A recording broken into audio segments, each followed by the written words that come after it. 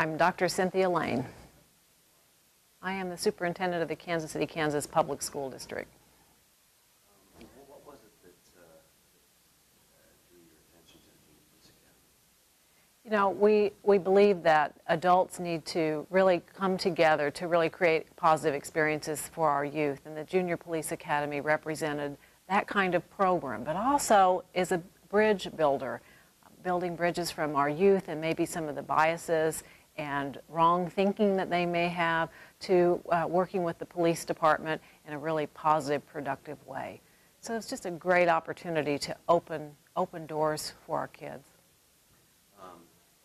It really appeared as if Steve had a relationship with these kids that was going to have an impact outside of the classroom. I imagine it would.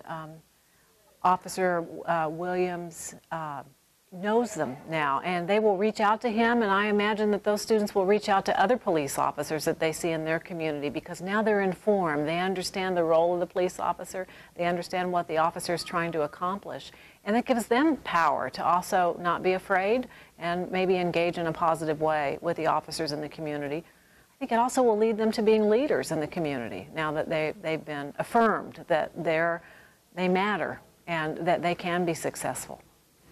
It's kind of unusual to see a graduation within a graduation ceremony with all the parents here. I know we're happy to see that. Really happy. I was struck as I stood on the stage congratulating the young junior cadets. I noticed how happy the folks were in the audience, smiling, taking pictures,